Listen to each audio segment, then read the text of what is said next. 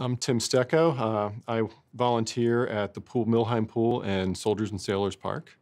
And I'm here to tell you about what we think is a real gem of a resource in the valley.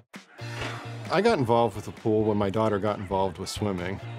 She was about 8 when she got started. She swam for about 4 years. And when I was there, I just saw that the park had needs. And being a very type A, antsy person that can't sit around, I just started asking, what can I do? Can I clean this up? Can I do that? And that just sort of blossomed into some bigger and greater, more great involvement, helping with the Millheim Tri, working with the Lions Club who manage the property outside the fence that we call the pool part of the park. Go. My daughter no longer swims, but I have a healthy team of volunteers, parents who do have children on the swim team. Some of them are also just citizens that live in Millheim.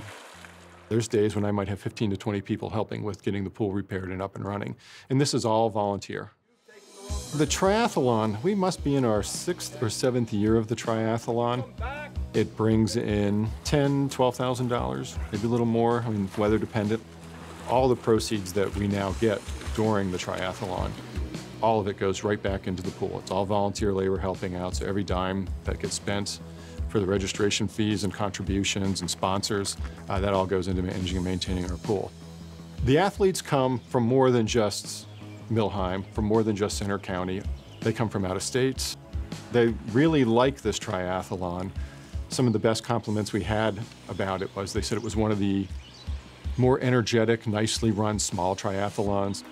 But I think it's that small size that kind of captures the Penns Valley feel that we have. It's a small community, but we're an energetic little community. Numerous athletes mention how they think we have one of the nicest cycling courses in triathlons that they've ever been to. I've lived in the valley since 1990, and it's to the point now where you got to really take time to count the years.